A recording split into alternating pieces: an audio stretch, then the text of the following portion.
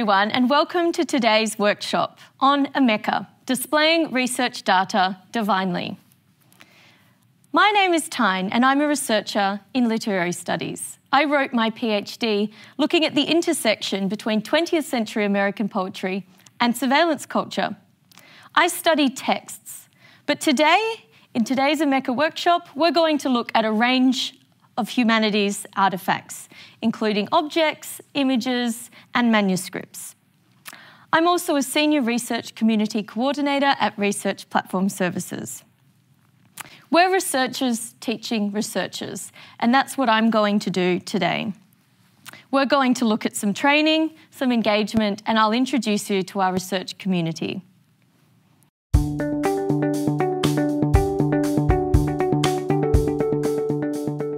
So, what are we going to cover in today's workshop? Here is our curriculum. First, we'll consider what is Omeka. We'll then look at some key examples for you to aspire to in making your site.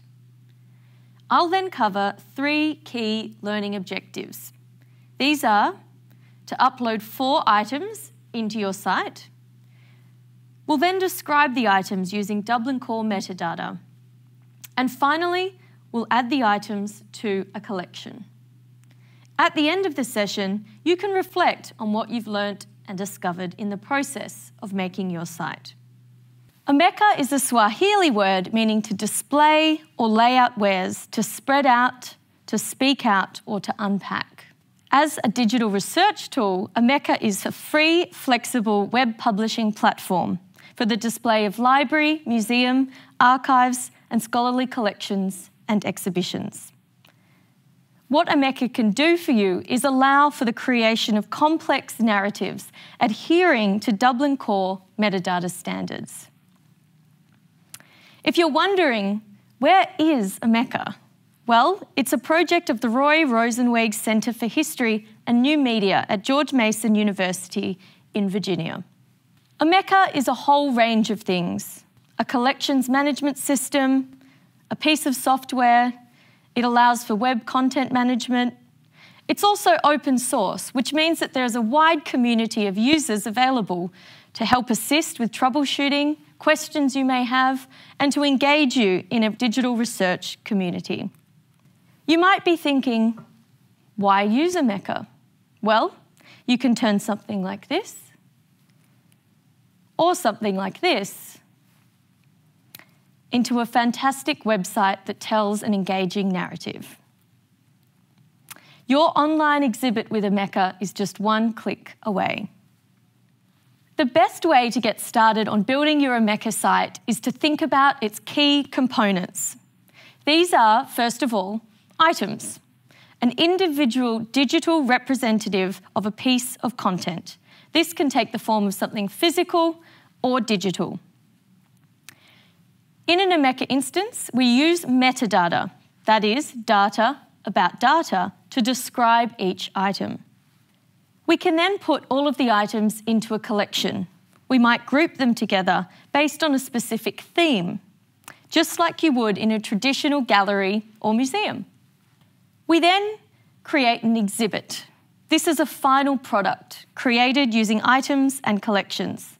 Think of an exhibit as a grand thematic narrative. You can use tags in Omeka to create or group items together. The next step: how do I make my Omeka? A tip is to think of the items in your site as the basic building blocks, kind of like bricks in a house.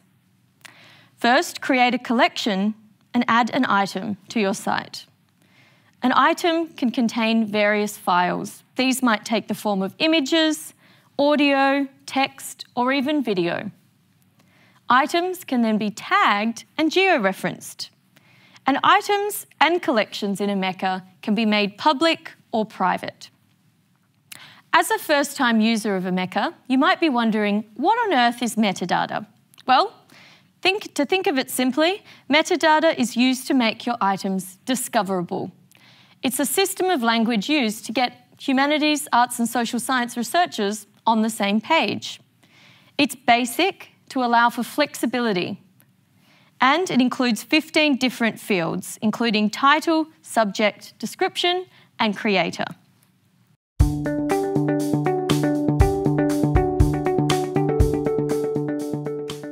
Now that we've covered an introduction of what Omeka is and what it can do, I'll do a basic demonstration. This utilises our 3 key learning objectives. I'll upload an item to a site, I'll then describe it with Dublin Core metadata, and then I'll place the item into a collection. So, in today's demonstration, I'm going to upload a digitised version of this 1952 piece of Coca-Cola advertising memorabilia. In order to make our new site and add content to begin with, we first need to head to the left-hand pane over here and click on the Items tab. Once we're in this section, we can then use the green button to add a new item to our Omeka site. Before I populate any of the Dublin Core metadata schema, I'm going to attach a file to my item.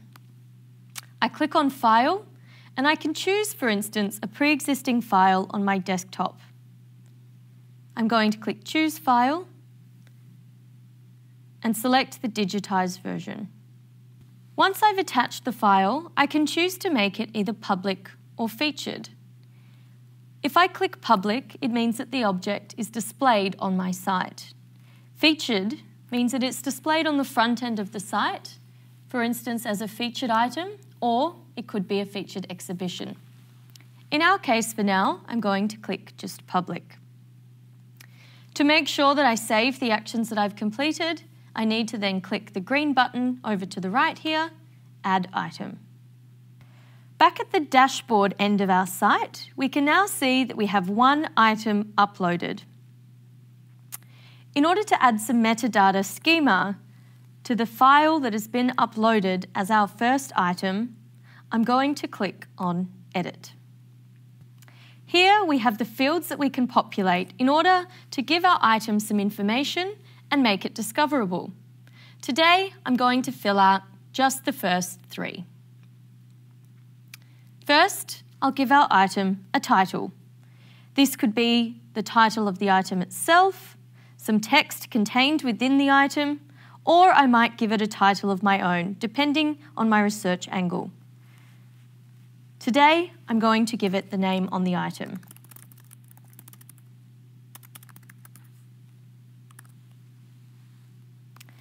I then need to decide a subject. This is the topic of the resource.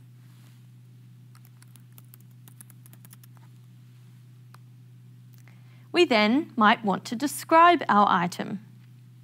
This provides some useful information to other researchers encountering the items on our Omeka site.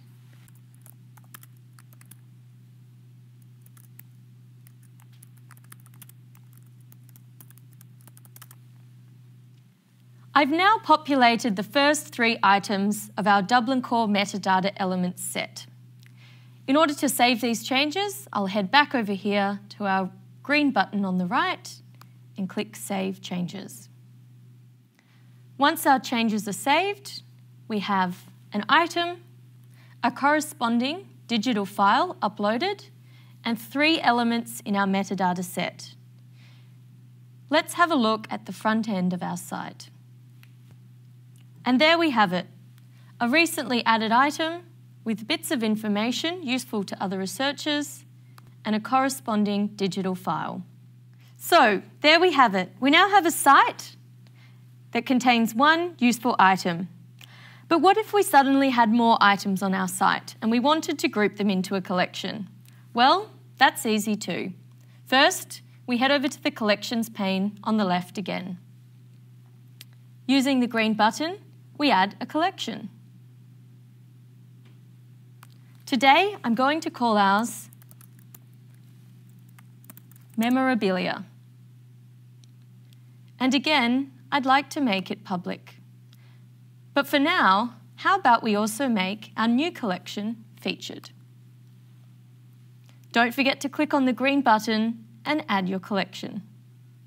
Back to our dashboard, we can see that we now have an item and one collection. but we need to place our item inside the recently created theme. I'll head back to our item, and over on the right here, place it in our brand new memorabilia collection. Don't forget to save changes.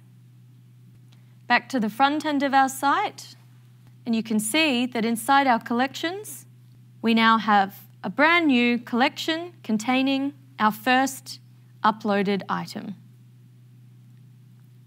You can see how I've done this in just a few key simple steps. Now that I've done a very basic demonstration, it's your turn. Use the 3 skills just showcased to upload your own items into an Omeka site. Describe the items with at least 3 metadata entries: title, subject, and description.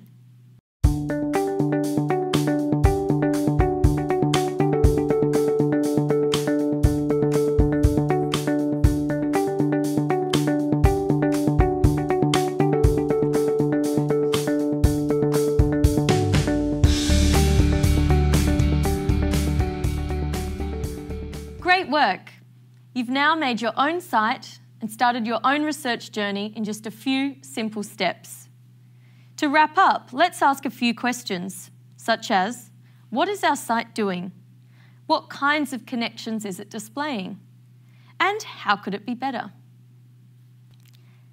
As we've discovered, a picture can be worth 1,000 words if it has some metadata. But keep in mind, this is only the beginning. Today, I've taught you the tip of the iceberg.